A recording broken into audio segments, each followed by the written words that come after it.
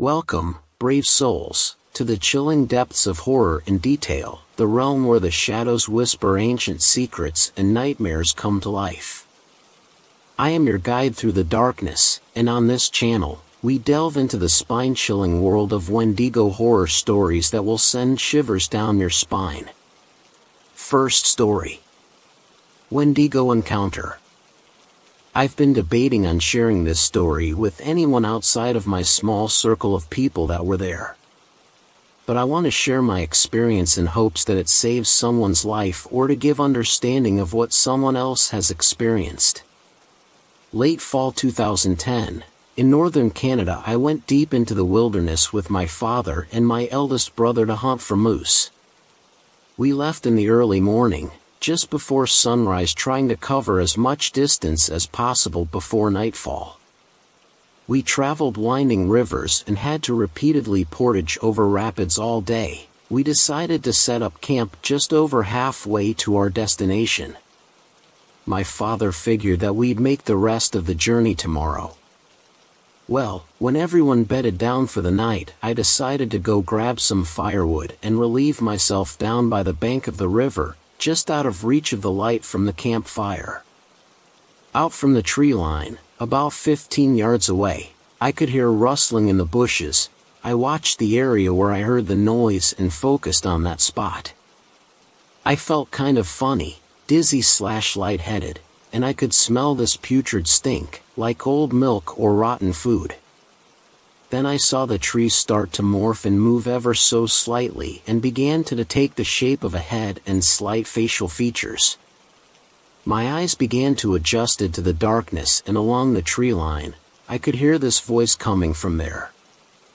I recognized it. The voice sounded like one of my relatives who had recently passed. The face took shape of my relative. "Hello," they said, "I've missed you. Come see me." I smiled and stepped forward a bit, but stopped to analyze the situation. My relative's face stopped smiling and became emotionless. The skin began to turn pale and peel away. Chunks of flesh from their cheeks began to fall away, and I felt shock and fear overwhelm my body. I couldn't make sense of it at all, so I started to back away and make my way to camp. I didn't realize at the time that I had been walking towards the voice and I was further away from the firelight. The voice became angry and began shouting at me to come here, so I turned to run away, but as I looked back one more time, I saw the most disgusting thing I had ever seen. It was rotting flesh on gnawed bone, caved-in eyes and a hollow chest cavity. This humanoid creature was tall and super thin. I ran as fast as I could, trying to yell for help, but the fear had made my voice quiet and raspy. I ran along the river bank and I could hear the heavy breaths and the stomping feet from this thing right behind me. I made it onto the top of the river bank, but it grabbed a hold of my leg as I jumped up. I gripped and tore the grass trying to lift myself and yelled as loud as I could. Then finally my voice came back and I yelled that someone has my leg. My brother woke up and ran over to where I was. Then he pulled me up and took me over to the fire.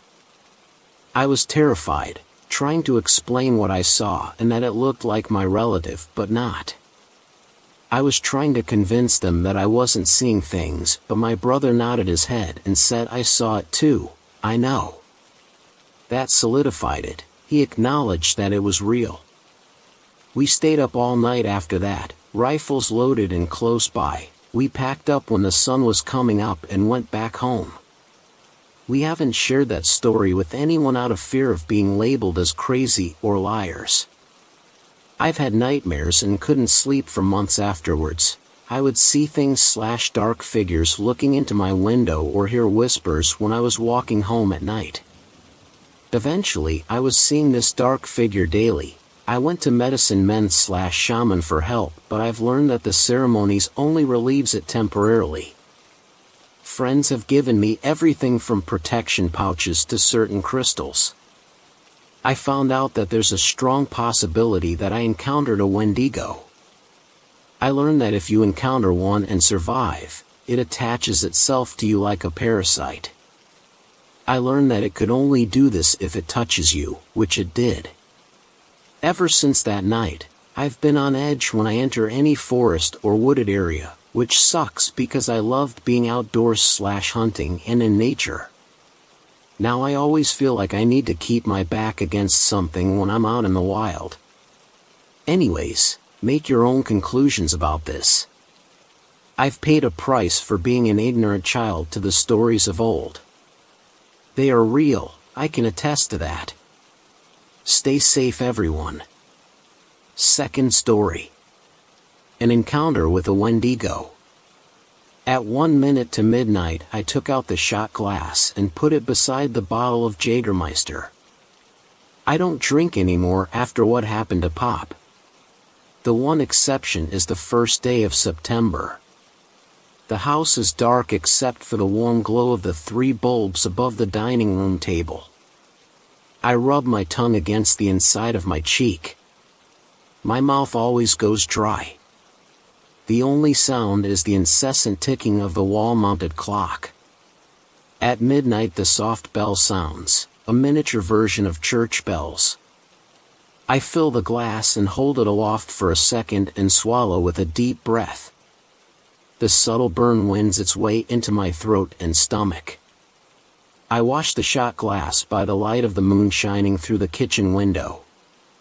Loretta wouldn't mind my drinking, but a used shot glass beside the sink raises questions. And I never like to talk about it. All these years later I still have nightmares. What I saw up on that mountain left a greater impression than any other event in my life. More than my children being born and my father drinking himself into an early grave. Loretta tells me I should talk about it. That it would help. She might be right. She always is. So here goes. I joined the park rangers service right out of school and it was a perfect fit. I took to academics like a fish to the desert and the outdoors always called. I passed my time in school daydreaming of the weekend and hiking or fly fishing with Pop. In the summer of '89, I was stationed in the Appalachians. Our jurisdiction encompassed trails leading all the way up the mountain. Up there the spruce thin out and clouds hang heavy even in fine weather at the base. I spent the summer clearing fallen branches from the walking trails after a couple of vicious storms over the winter. It was hack work reserved for the junior, but the truth of it was I didn't mind. The peak of the summer heat was spent and visitor numbers dropped as the weather began to turn. Persistent drizzle had kept me desk-bound for the morning and we were about to get lunch when he burst through the door. He let out a moan and collapsed to the floor. Stanley leaned down and propped him in a seated position. Water dripped from his shoulder-length hair. His limbs hung limp by his side. I handed Stanley a cup of water. Stanley used his index finger to push down his chin. When the water hit his tongue the man tensed and his eyelids flicked open. He flailed his limbs and knocked the glass from Stanley's hand. The glass shattered on the floor, but the man paid it no mind. "It is out there," he said. "What is?" The man half-turned and gripped Stanley's shirt and made balls with his fists. He repeated himself, pausing after each word. "It is. Out. There." He started to sob. He released his grip on Stanley and buried his face in his hands. We lifted him onto a chair and he pressed his face against the table and bawled. I grabbed the rucksack he had dropped to the floor. On the bottom right was a name tag behind a plastic sleeve. Lenny Porter from San Diego. There was a number at the bottom. "I'll make the call," Stanley said. When Stanley returned, Lenny was sat up staring blankly at the wall with red eyes. His face was gaunt, like he hadn't eaten in a week. Stanley closed the door. "I spoke to your father." Lenny didn't acknowledge the words. He sat motionless and unblinking. Stanley shuffled across to where I was sitting and pressed his palms on the table. Lenny left San Diego 2 weeks ago with a couple of friends. They planned to spend a month hiking the trail north. The father gave me 2 names: Freddie and Sabrina. When he heard their names, Lenny leaned over and picked up his backpack. He rummaged frantically until he pulled out a stack of Polaroids. He flicked through the photographs and then slapped one on the table. Stanley and I leaned over. Flanking a fitter and healthier Lenny were what must have been Freddie, tall and wearing a baseball cap, and Sabrina, shorter and wearing a bright yellow top with an almost fluorescent blue belt pulling the fabric tight around her waist. Lenny fingered the photo and tears welled in his eyes. What happened to them? He sobbed and shook his head. He opened his mouth to speak, but no words came out. Stanley took a map down from the wall and pushed it in front of Lenny. We are here. Where did you last see them? Lenny blinked away tears and concentrated. He squinted at the map and pressed his index finger down and tapped it. Stanley took a pencil from his breast pocket and marked the map with a cross. I'll notify the police. Get the truck ready to go. During training they told us about search and rescue operations. The Rangers are the first responders. It was part of the job. Twisted ankles and wandering off the trail and getting lost are not uncommon and no reason to get the police involved. But this felt different. I secured the gear in the truck and Stanley appeared, flanked by a police officer in his early 30s. Harry is hitching a ride. His partner will take care of Lenny. We drove up the trail for about 15 minutes with the truck until it grew too narrow and treacherous. We split up the gear between us and set out on foot. Our destination was high up the mountain and far away from the trails. It was almost as if the trails deliberately avoided the area. We hacked our way through the thick forest. How had they ended up all the way out here? Stanley checked his watch constantly as we climbed. He wanted to get there before dark. I figured we would be lucky if we did. Stanley and Harry talked like old friends, asking about each other's wives and children. The park rangers are in effect an extension of law enforcement. It made sense to be friendly with the police, and living in a small mountain town made it almost inevitable. I liked that. As the sun dipped below the horizon, Stanley checked the map. Almost there. Get your torches. All right. Harry reached into his backpack and pulled out a flashlight. I did the same. Do you know what's up this way? Stanley said. I shook my head. Somewhere up here is an old cabin. Hunters used it as a base back when you could still hunt up this way.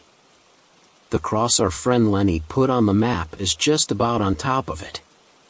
Let's see if we can get there before there's no light left. We didn't make it by dark.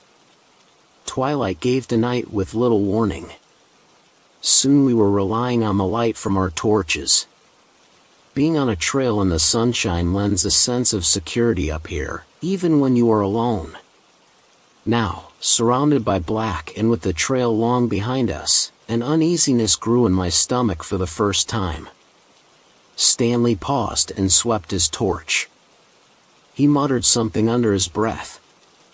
Harry took a few steps to the right, lowering his head and squinting.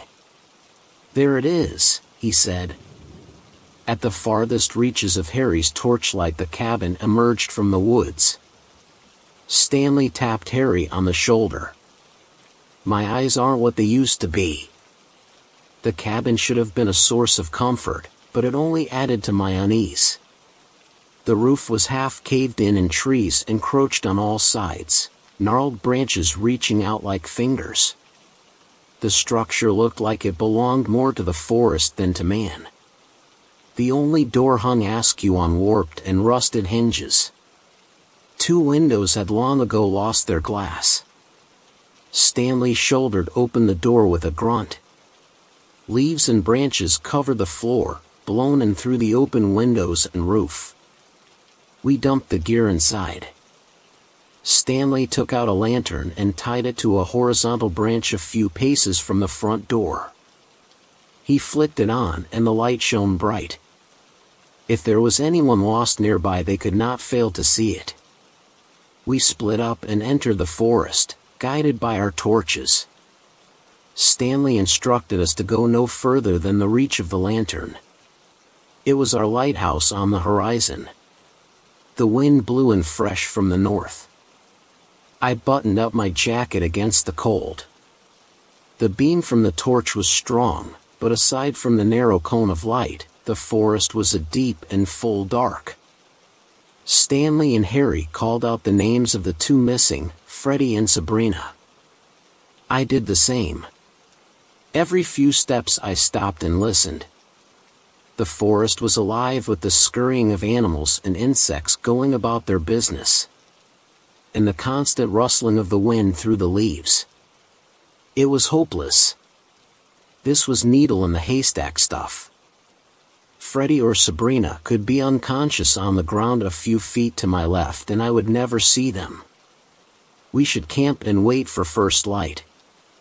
Harry's voice cut through the night, louder and with urgency.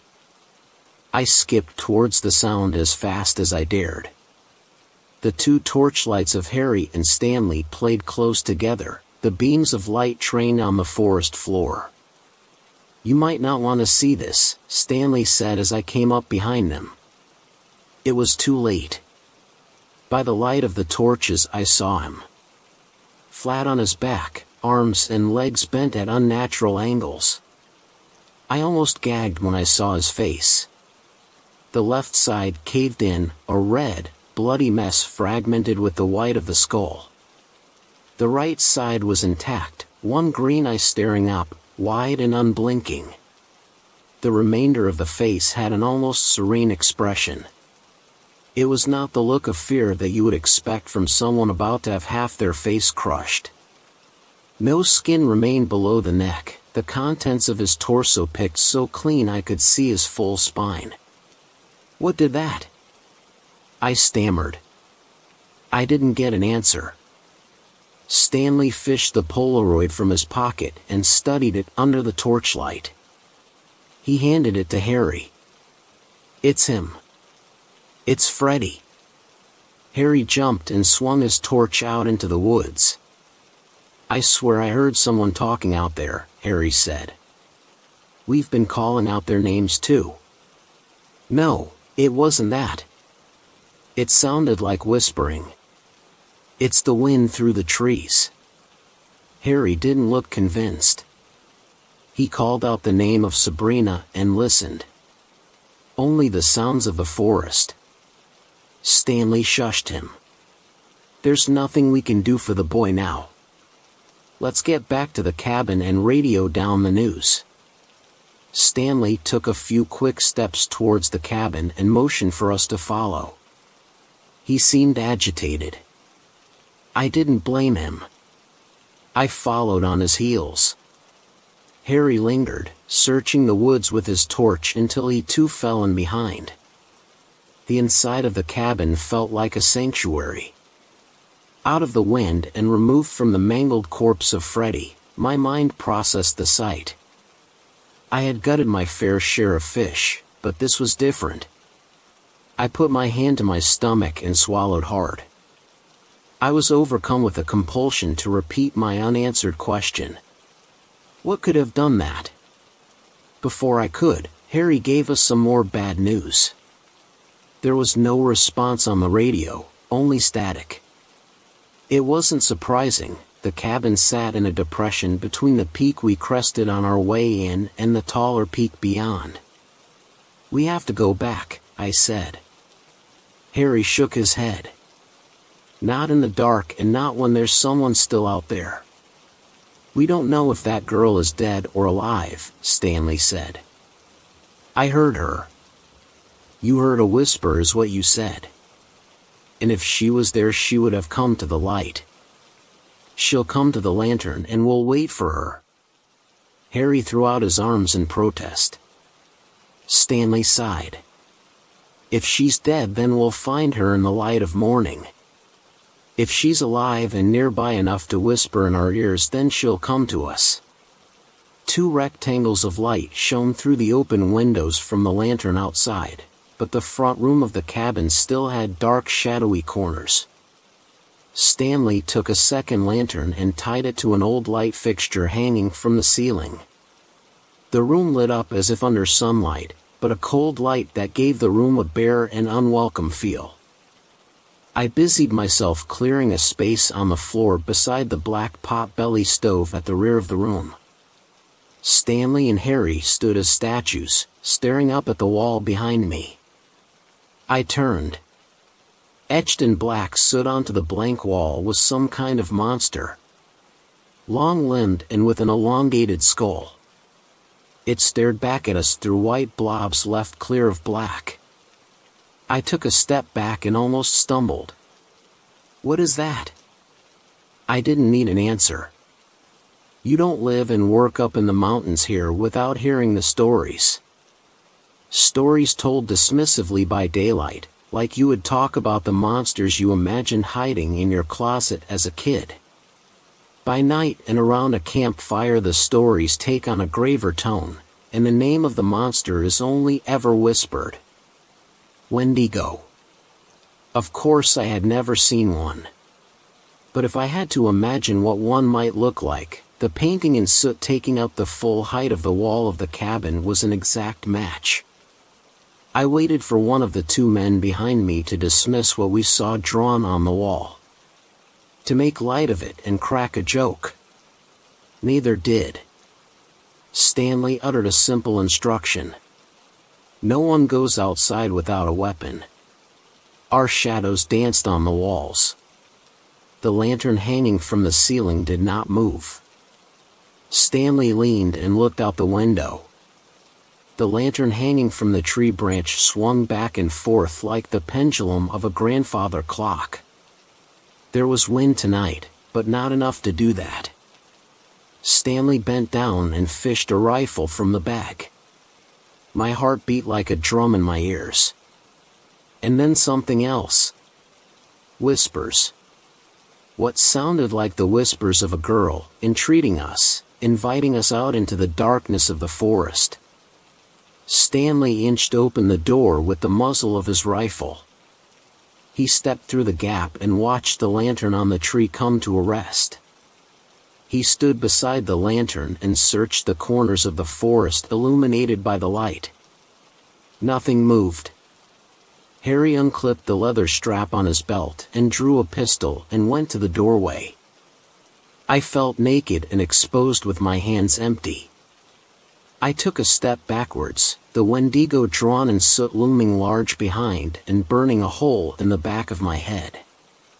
A shadow flashed through the trees and Stanley swung the muzzle of the rifle and shot, the crack piercing the night. He raised the rifle to his shoulder and flicked it from side to side searching for movement. The lantern bobbed up and down. With a rush a long-limbed creature dropped onto Stanley from above. He screamed and wrenched the rifle around, but had it knocked from his grip. Harry fired 2 shots and the creature let out a wail. It bounded towards the door and Harry slammed it shut. He pointed the pistol to the closed door and emptied the chamber. Harry took a step back and shot me a glance. Through the whole ordeal I had not moved. I had barely breathed. Was it dead? Was Stanley okay?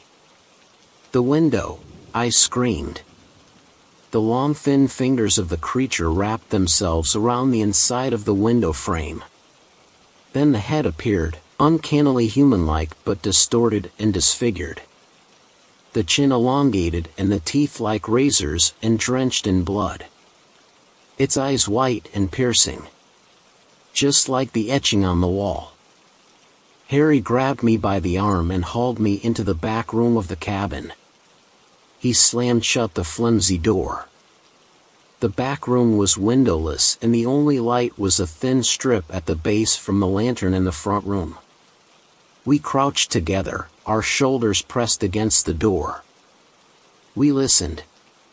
The light patter of footsteps. 2 thin strips of black interrupted the strip of light at the base of the door. Something stood on the other side. "Come out, it is okay."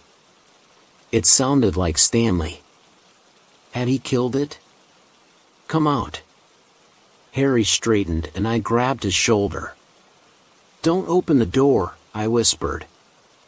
"They say a Wendigo can imitate those it kills."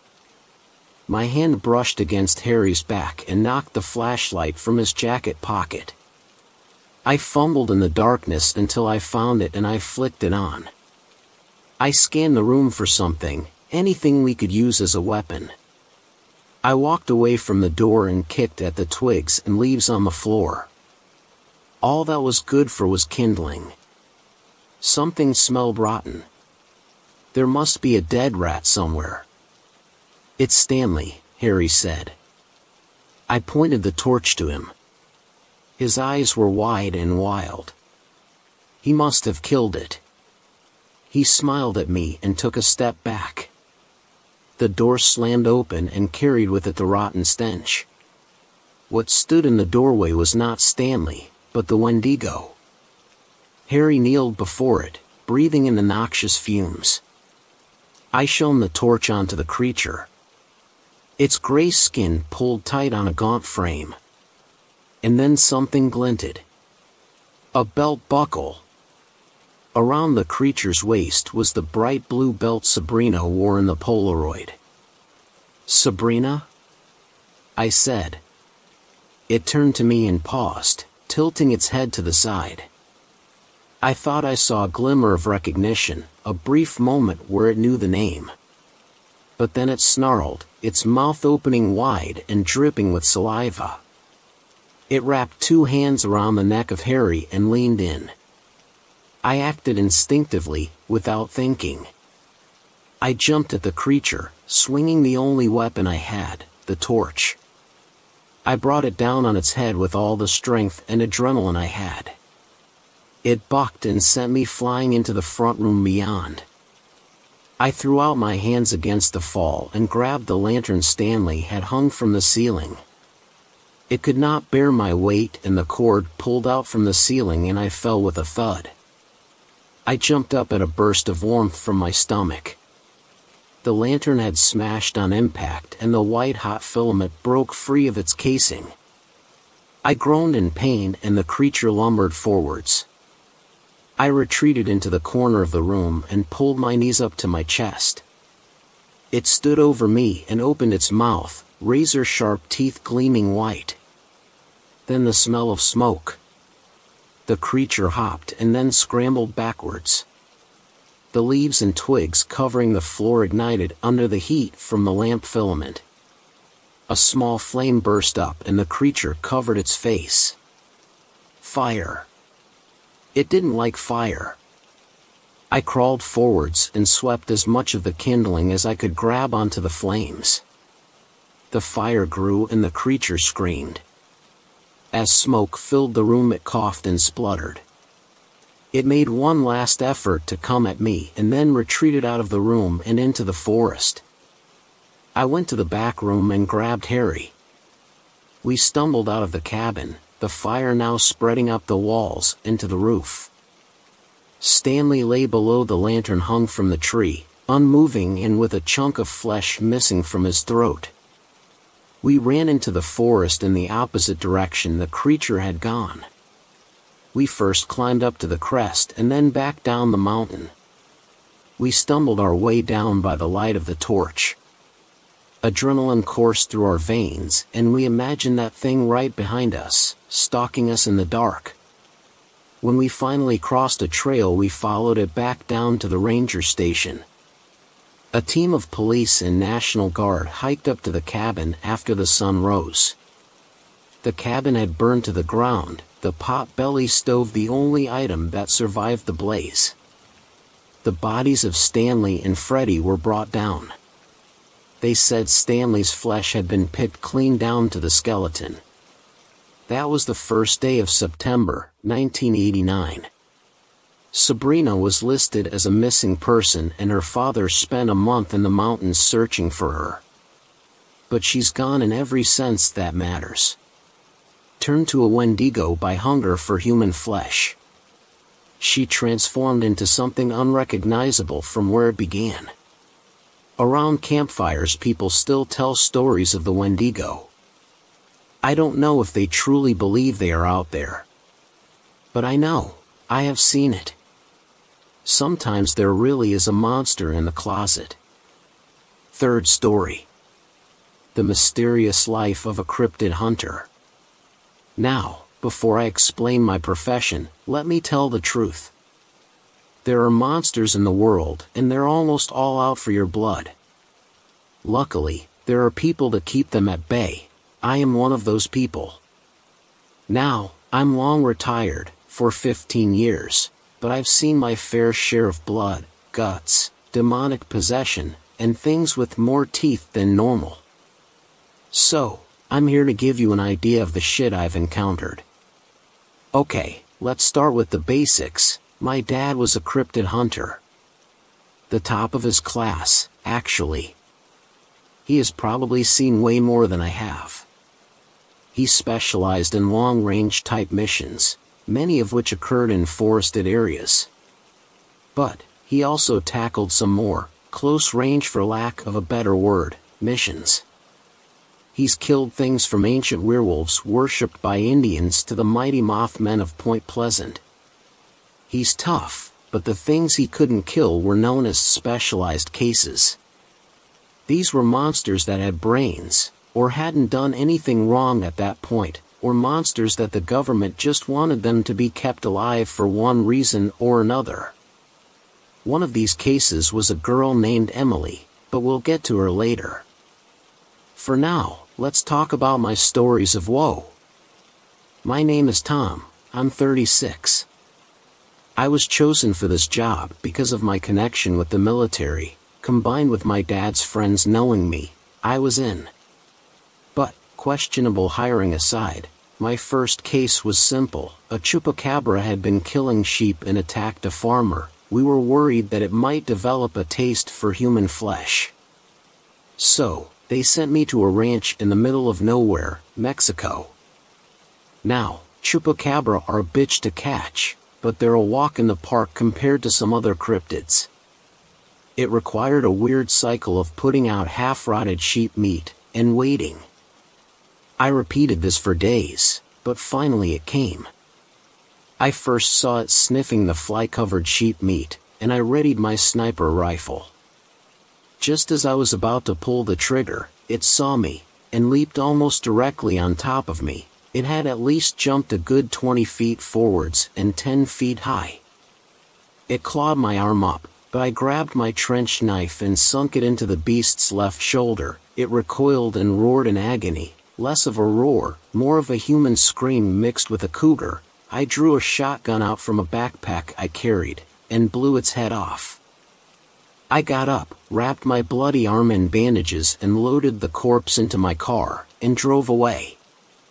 When I got back, it was discovered that other hunters had caught another cryptid, a girl named Emily. Emily looked, for what I could tell, completely human, but she had something that was up with her. Despite looking 8 years old max, black long hair, brown eyes, she could solve math problems near instantly, like I'm talking 7-digit number multiplication in at most 2 seconds. She talked like she was in a professional meeting with the president of the U.S. She appeared to have no feelings besides hatred. I was tasked with guarding the interviewer in her cell. The conversation goes as followed. Interviewer: good evening, Emily. Emily: good evening, sir. Interviewer: need anything before we continue? Emily: no, sir. I'm fine. Interviewer: what do you feel right now? What do you see? Emily: looks around room, I see everything. I see the fear in your eyes. I see the clock ticking to 10:50 p.m. And I see the evil in him. Points at me. Interviewer, okay, what do you feel? Emily, must I really answer that when I've taken thousands of lives because of it? This girl had killed over 2,000 people before her capture, and I was in the same room with this monster. But she still looked completely human when I noticed her eyes. Her eyes weren't normal. They seemed to look normal 1 second, but then expanded into nothing but a black void the other second. Eyes of hatred, eyes of a desire to kill everyone and everything. Then she grew. She went from an 8-year-old to my age, 21, in an instant. My grip on my handgun tightened. Emily, sir, please step out of the room. I don't want to hurt someone like you. Interviewer, wait, don't leave. His plea was silenced when Emily lunged from her seat. She drew a small knife from one of her boots she was wearing, and plunged it into the man's eye socket. He screamed and I fired my gun. It hit her point blank in the side, but she shook it off. I bolted out of there, shutting the door and securing the 3 locks on the door, and alerted the guards. My boss came. He said that because of how dangerous Emily is, they can't risk any more people. So, they left the man there and gave me my next mission. My next mission was to find a cryptid known only as codename, Pale. Codename, Pale is a 10-foot pale being with no defining features on its face save a big bloodshot eye in the center. Its agenda is mostly unknown and what is known is classified information. But, what differs it from other cryptids is that it has the uncanny ability to read the minds of its victims, understand the human mind, and even learn sign language apparently when it escaped. So, I get in my car, find the coordinates of where it was last spotted, this time being somewhere in Arizona, and haul ass to that spot. Fucker was still there sitting on a tree stump, waiting. I snuck through the bushes, loaded my shotgun, and took aim. I know you want to kill me, Tom. I know you're there, come out of your spot. The voice, oh God, the voice. It sounded like a man speaking through a microphone. It echoed when there was no possible way for it to echo. I spoke. Me, you know that I'm here to kill you? Pale, you pick up hints when you're sitting on a tree stump, enjoying the Arizona night, then someone in a loud-ass truck hauling ass up the hill towards you gets out with a shotgun and hides in the bushes. He was joking around. He knew where on the map he was. He knew what cars and guns are. He could swear. This Pale was no ordinary cryptid. He knew his way. He understood the concept of human interaction. I questioned him. Me, how did you understand that you were going to die, and joke about it all while staring death in the face? Pale, my friend, you're not death. Me, but you're going to die by my hand. Doesn't that make me death in this situation? Pale, neither of us are death. Death is its own thing. Think of death as a disease that slowly eats away at your life. You can either spread it, or keep it for yourself. Either way, you and I are going to die. Those who are affected by death are not death itself. Me, but, you're going to die. Death spreads death. The Grim Reaper spreads death and therefore is death. If the act of spreading death makes you death, I am death. Pale, those who are affected by death are not death itself. Me, sorry, Pale. This talk was fun, but I gotta kill you. Pale, very well. This entity was quite the Aristotle. I took aim and shot him in the chest. Pale went down. I got him and drove him back to my headquarters. And, was given my next mission the next week. The mission was to find a Bigfoot, yes, a Bigfoot, not the Bigfoot that killed at least 200 people in a forest in Canada. I flew there and after a week, found my perfect spot near a big-ass cave near where the sightings were most frequent. I waited days, surviving off of granola bars and water. But, I saw him walk out of the cave on a Tuesday afternoon. I was munching on my 50th granola bar that day. He noticed me in the bushes. The last thing I saw before bolting for better cover was a good 500-pound boulder barreling towards me. I basically jumped from my spot into a thicket of trees and began running. You would believe that he was at least somewhat affected by the trees, and to that, I envy you. As I was dodging trees and getting ripped up by thorn bushes, he was smashing through the trees, enduring crotch shots that would make even my dad weep in pain. I spun around quickly and fired a shot with my sniper rifle. It sliced through his left shoulder, drawing blood. But he slammed me into the side with his long monkey arms. I crashed through at least 20 feet worth of trees. I slammed into the ground with a sickening crunch as my ribs cracked. By the time I was up, he was running at me again. I knew that I can't outrun him. I drew my knife and rushed him, sinking it into his side. He roared in rage and agony.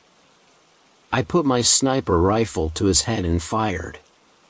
The beast fell. He was 8 feet tall, so when he fell, he rumbled the ground a bit. Like always, I packed him into the car and drove away. After I got him to my boss, I got a strange request from the guards that guard the cells that contain the specialized cases. It was a note from Emily. She said how she wanted me moved to that guard duty. Naturally, it was sent right to me before anything bad happened. I walked to Emily's cell. She greeted me with a hello and I repeated the greeting. She asked so that I was in the room with her, heavily guarded, of course. She spoke. Emily, you know how I said you're evil? Me, the only evil person evil here is you. Emily, cold, direct, and correct. I'm impressed. Me, why did you bring me here?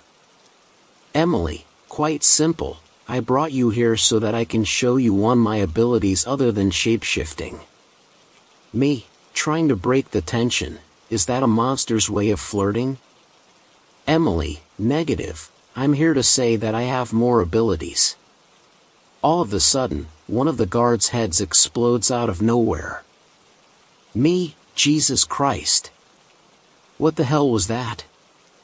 Emily, it was not of my doing. Look. I turned around and saw a horrifying sight. The guard had been shot.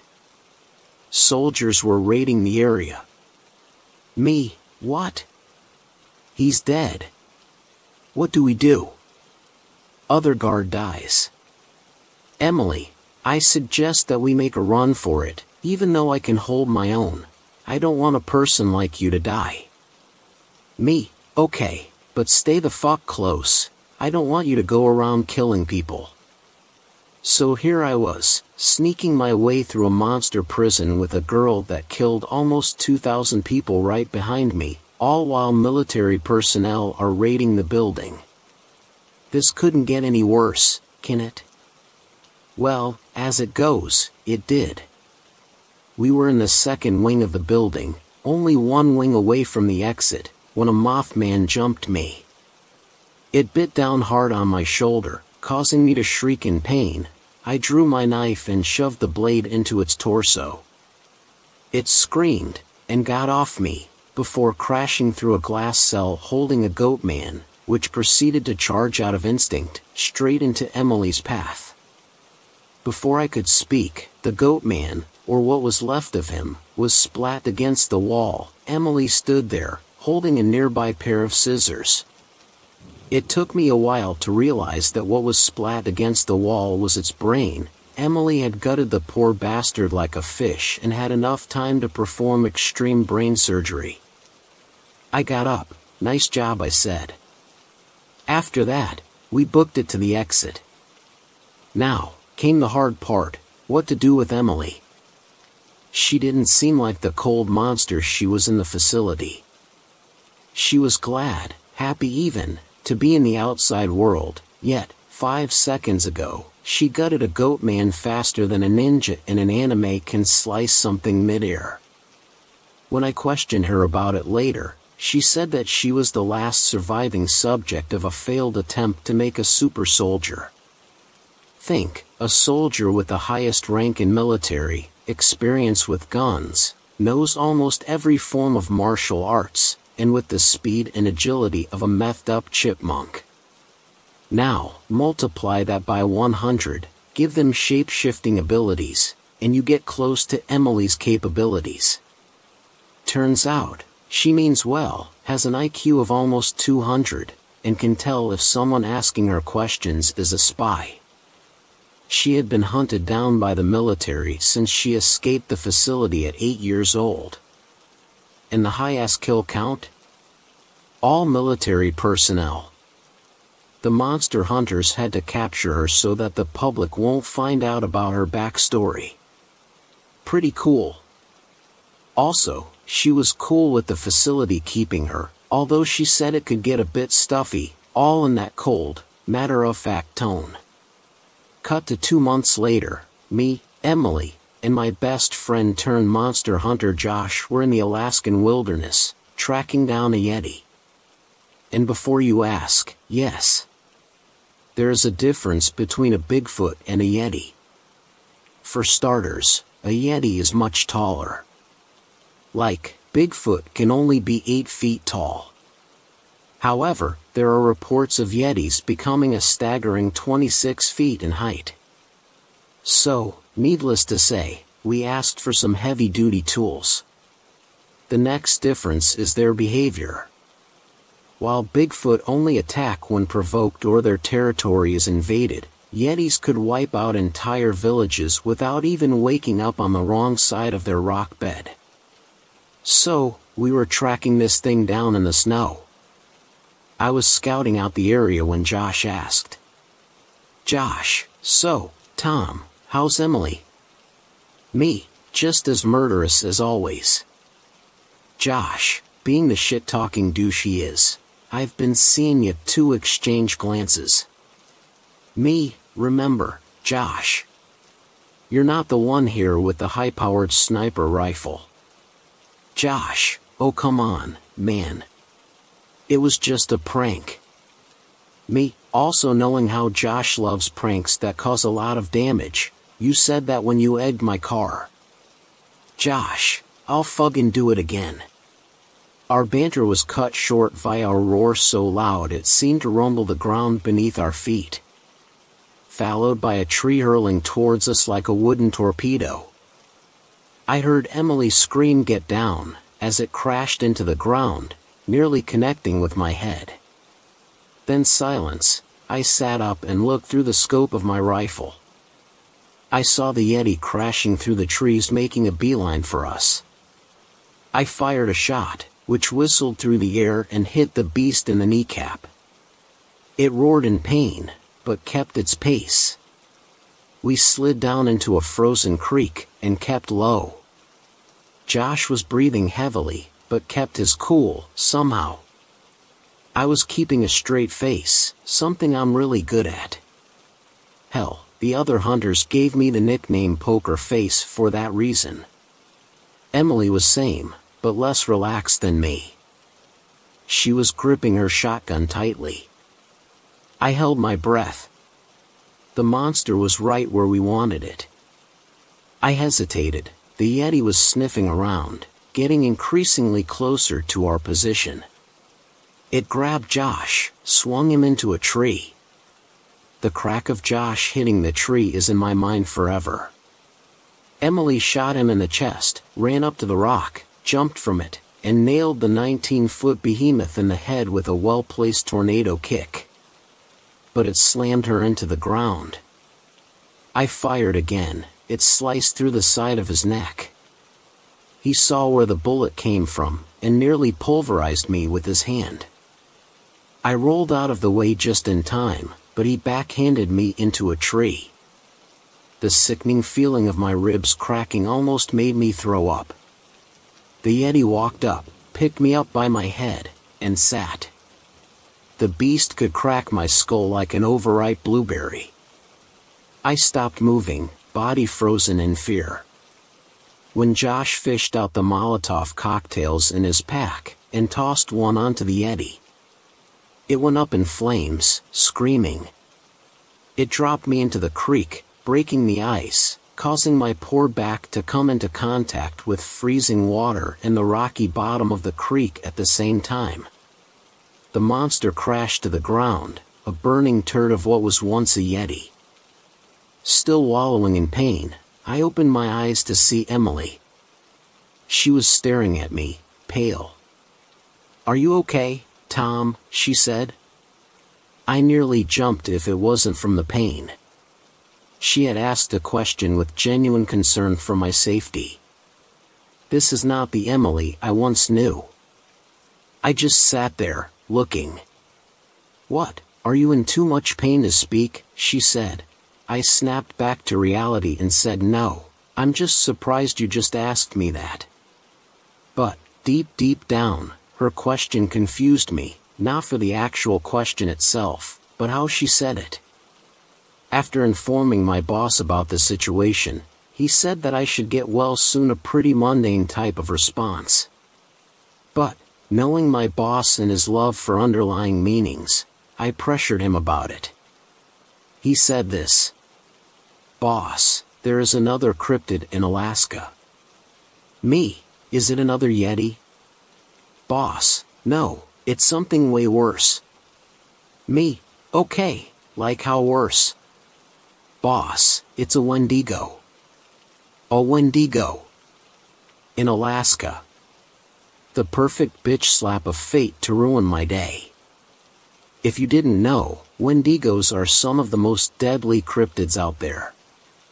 They're fast, mean, and don't go down without a fight. How do I know this? My dad was tasked with killing a baby version of these bastards. Only about 6 feet tall, 3 times smaller than an adult.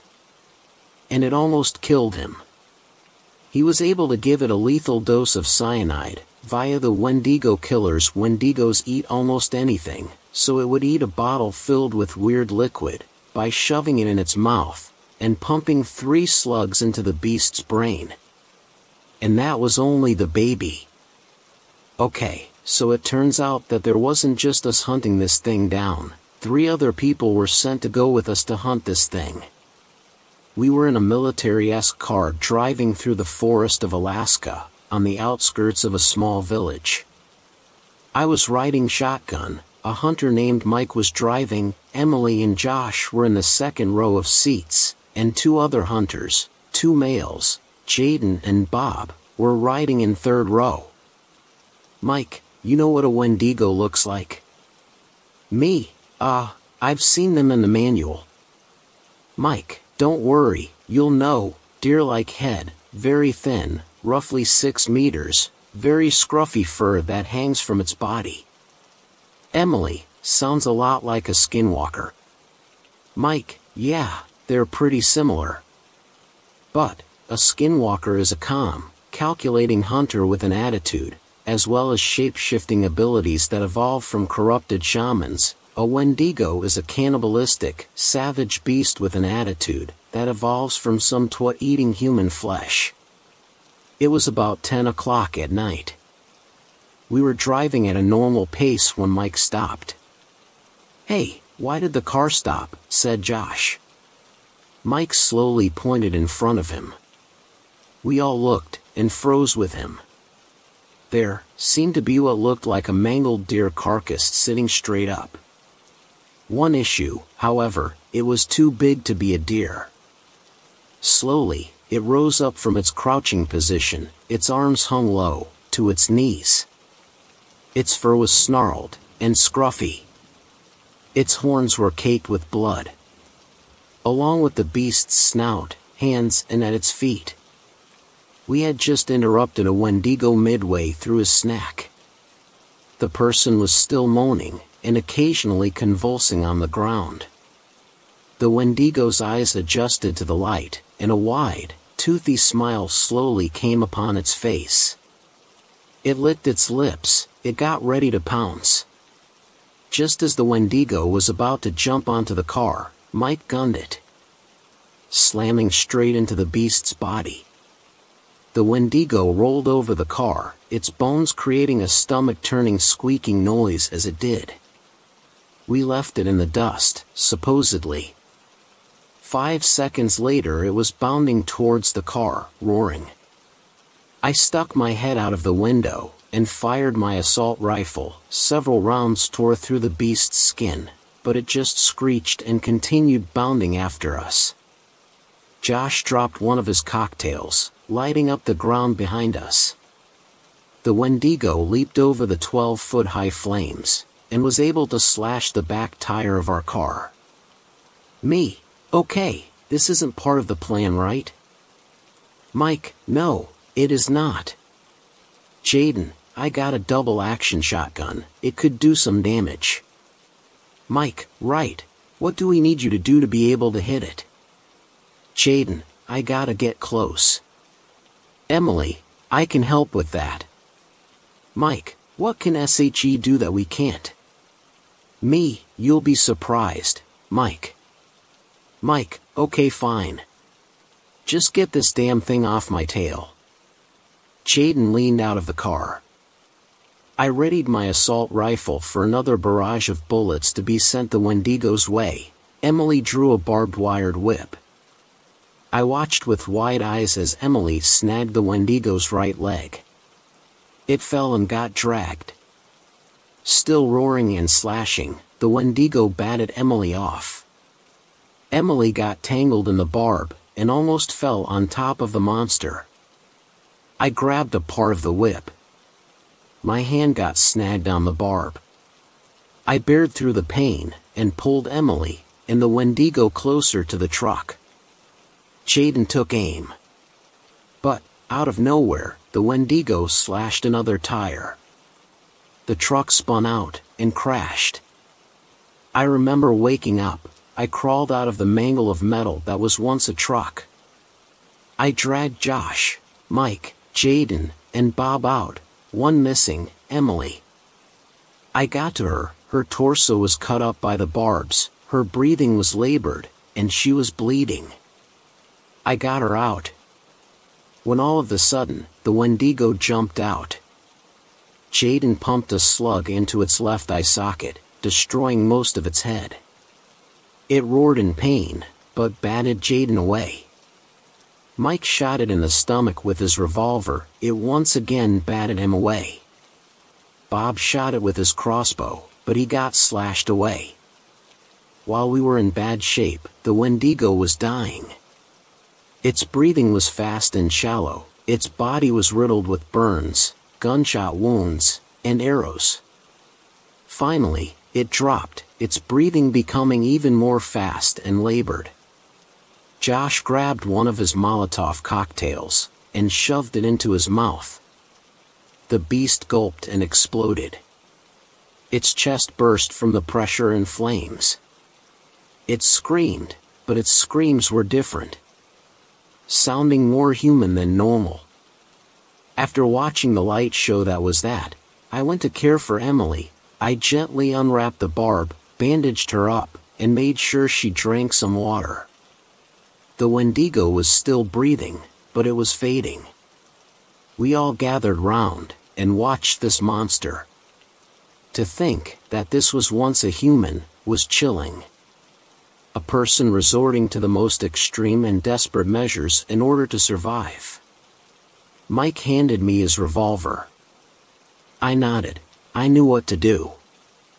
I limped up to the heaving beast, just barely clinging onto life, and put a bullet in its head. But, as its eyes slowly closed shut, I saw its eyes shift from rage, to confusion, to realization, to panic, to denial. Every single human emotion in its most raw and desperate form flashed through its eyes, something I've always ignored because I was too busy thinking about the rush killing these things gave me. And, finally, its eyes turned into acceptance, then blank.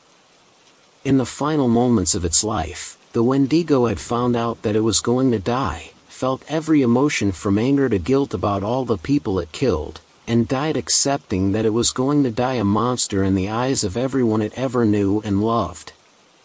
And to be that desperate to accept and come to a conclusion like that, I couldn't handle it.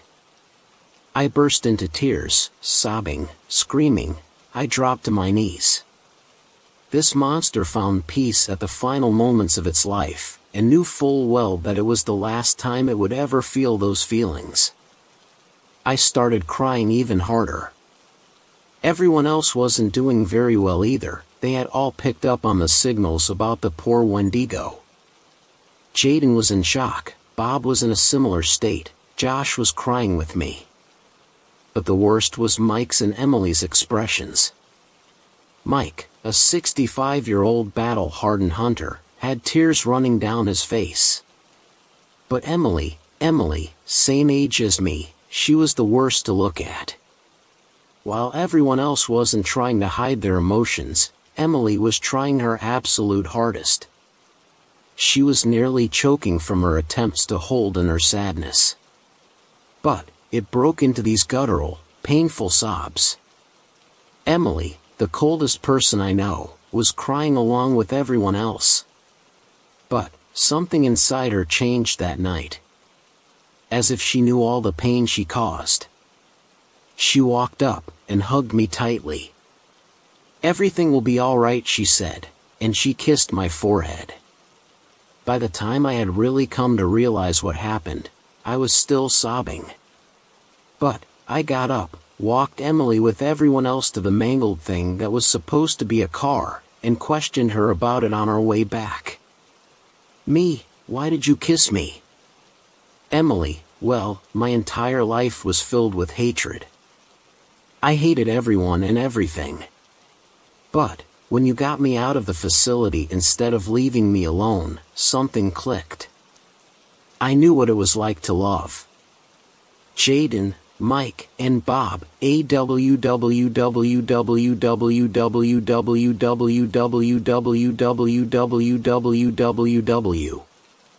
Josh, amidst the awing, called it. Cut forward to now, Emily and I are happily married. Josh is a chemist, Mike is a happy, healthy, 80-year-old coot. And lives in a nursing home me and Emily occasionally visit. Jaden is my age, and is an engineer. Bob is about 11 years older than me, and he's in IT. Emily is a therapist for a big company, and I'm a zoologist studying species of animals. Things are going great. I hope you enjoyed my story. But I gotta go. I gotta feed my cat.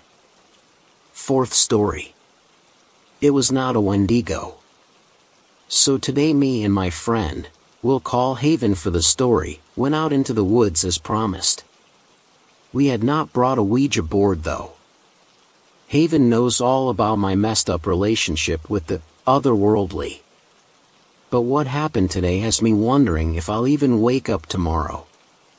So the night before we decide to do this, my ma tells me something I didn't know. One day my pa, in a drunken fit, goes deep into the woods, and to his horror he finds mangled carcasses of coyotes, deer, and even a bear. I knew this wasn't some normal predator, and I just knew something would go wrong if we tried this, but I brushed it off. So me and Haven were walking home from school. I live 30 minutes away from it. And we started talking about what we think will happen. I honestly didn't think a damn thing about it. As we neared our location, the air became thin. The old abandoned cabin that the skeletons were found had a metal road block, making it hard to exit or enter, which proved to be a nightmare. Possible trigger: suicide mention, not graphic, just the word. My friend Haven wasn't getting notifs from her phone anymore, and apparently her gram had called. About a month ago Haven attempted suicide, but she's still here and doing much better. Her gram from North Dakota called to make sure she was alright, and we were by this cabin. Before she had called, H had asked, "Do you really think it's a Wendigo? Like, why attack this little town?" Like I said, I'm part Native American, and in this culture we're not supposed to talk about skinwalkers or they gain interest in us. I explained this to her and said the following: "No, I believe it is actually a skinwalker, since I talk about them so much it would make sense as to why they'd come for me." She then called her gram back. While on the phone, I pointed out how there was no other sign of life. My house is just down the road from hers, and all you hear is birds, but it was dead silent. And this is where I can't even believe what happened. I have always had quite a bit of underdeveloped psychic ability. Like, I'll see glimpses of the future and they'll come true unless I change something I'm doing. All of a sudden, just as her gram starts tell her she loves her, it started breaking into this garbled static of screams and howls, and I panicked. I saw a glimpse. There were two skinwalkers behind us quite far away, but I knew if we waited any longer, we'd die. I grabbed her hand and sprinted as fast as possible. I heard something behind us. All the while the garbled static continued. I'll try to find a clip or something of what it kind of sounded like. It'll be at the bottom of the post. And then her phone died just as we cleared the roadblock and bolted for my grandma's. She wasn't home, just the dog. We locked all the doors and just hid. The dog will not stop whimpering and barking. At this point we're both in tears. Then we hear someone pull in. And then nothing else really happens. We just go home. I will never forget that sound. If you've ever seen Mr. Nightmare's video with the down under the bed story, those garbled screams are almost exactly what we heard. Fifth story. The Wendigo became my friend. I visited my parents' cabin by the lake months ago. It's not something I like to talk about. I lost some friends up there, gained one very important friend. A mentor, you could say. And I had every intention of having a fun, carefree trip. Fuck. I guess in some ways I did.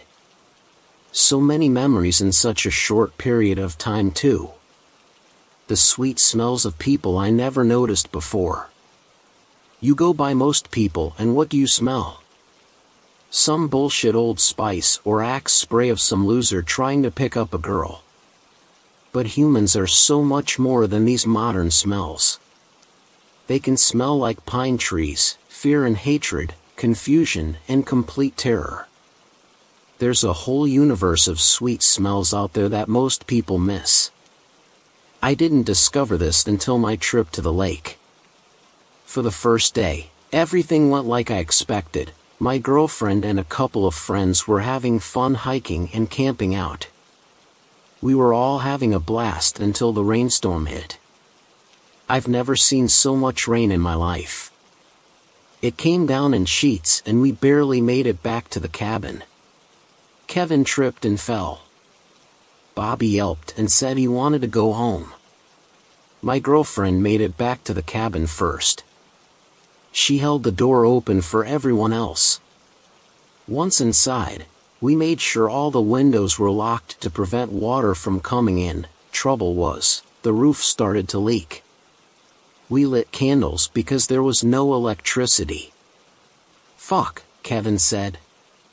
"We're all going to drown." "Calm down, Kevin," my girlfriend replied. "It will take months for the cabin to fill up at this rate. We're going to be fine." Kevin was completely right, except water wouldn't be his demise. Bobby didn't say much.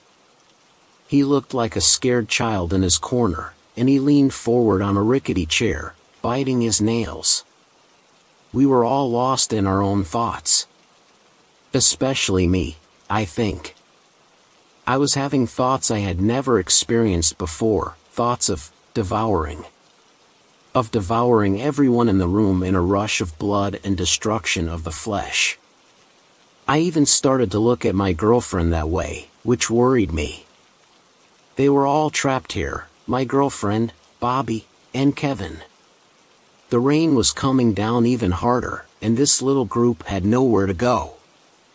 They were completely at my mercy, and I couldn't be happier about this fact. Of course one had to be strategic. I told them I was tired from the ride up here. I got up, kissed my girlfriend on the cheek and went to my room. It was the largest in the cabin, and I had it all to myself. As I lay in bed, I felt something deliciously dark take over. I knew without having to confirm with some meaningless scientific instrument the Wendigo inhabited the room along with me. "Hello, Jason. How are you feeling today?" the Wendigo asked. Its voice was gravelly, a little off-kilter. "Okay," I responded. "A little down. Could it be that you have a craving for flesh?" I thought about his question. Like, really thought about it. Some philosophers considered suicide to be the greatest philosophical question, but I disagreed. The human action most on my mind was whether or not to rend flesh from bone. The horned thing stared at me from across the room with piercing hollow eye sockets. I felt a feeling which seemed so lush and dangerous that I knew it wasn't good for me. I knew civilization was a sham, an abyss of houses, roads, and stop signs layered with bureaucracy and hazy ambitions to reach its peak. Illusions. "I'm glad you've come to see the light," the Wendigo said. I stood up, joints stiff, head swimming, but not in a bad way, in a pleasant undrunk and shouldn't be driving sort of way. What happened next I don't really like to talk about. It felt good though. I killed Kevin out back with an axe he used for chopping wood. And Bobby? Death by kitchen knife. I ate them both. I picked their bones clean, leaving them so bare and white you could put them on display in a museum. My girlfriend looked at me with such unbelievable horror that I knew I couldn't devour her like I did Kevin and Bobby. I ran away, into the woods. I've killed and devoured so many things in the wilderness that I've lost count. After the cabin massacre, I lived in a cave in the woods for a couple of weeks, maybe a month. The Wendigo would visit me, tell me tales of days long gone. I'd stare into its hollow eyes, get a fuzzy feeling, and I'd have to go on the hunt again. So for a while, the Wendigo became my friend. I was sad and deflated when it was all over. I'm back in the abyss of houses again, trying to think of an ambition that would excite me as much as what I did in the woods that day. Nothing yet. There's not even the thrill of getting caught. I know the Wendigo will protect me, erase any evidence of my dirty deeds. I have faith in that. Thanks a lot for watching the video till the end. Subscribe to our channel Horror in Detail. Drop your opinions/suggestions in the comments section, and like the video as it helps with the YouTube algorithm.